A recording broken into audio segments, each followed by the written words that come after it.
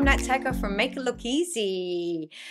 I want to talk about why you are bored with your wardrobe and why you think you have to keep shopping to bring new things in. Guess what? It's all on you.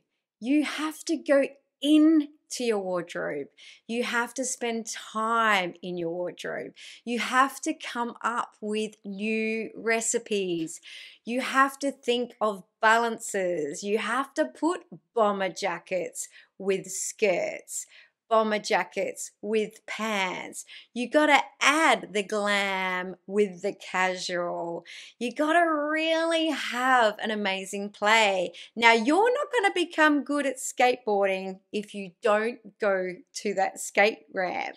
It's all about practice. It's all about wanting to create, wanting to enjoy, and creating the time to do so.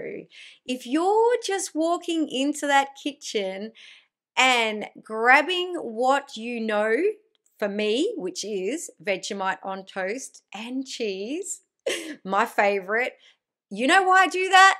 Because I don't play enough in the kitchen, right? So I should be using my own rules in the kitchen rather than walking in and doing the same thing I always do. So if you do that in your wardrobe, it's the same. You're going to grab the same pair of jeans. You're going to grab the same t-shirt. You're going to grab the same jacket. And you're going to do this over and over again. And the thing is, when you're shopping, you're actually going to buy the same things that draw you because it's what you feel confident in, just like Vegemite on toast and grilled cheese. So what I want you to do is get inspired. Find someone that inspires you. Start looking at what other women are doing and wearing, but not buying. Don't go following people that are constantly buying. Watch people that are re-wearing the same things in different ways. They're the people you want to be inspired by. They're the people you want to be like. And they're the people that will get you creating the best kind of recipes in your wardrobe. Now, come on. I know you can do this. Give it a try.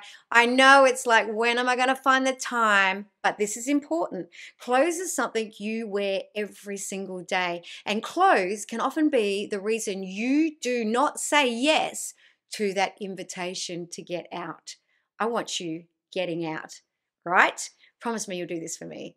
Okay, see you next time.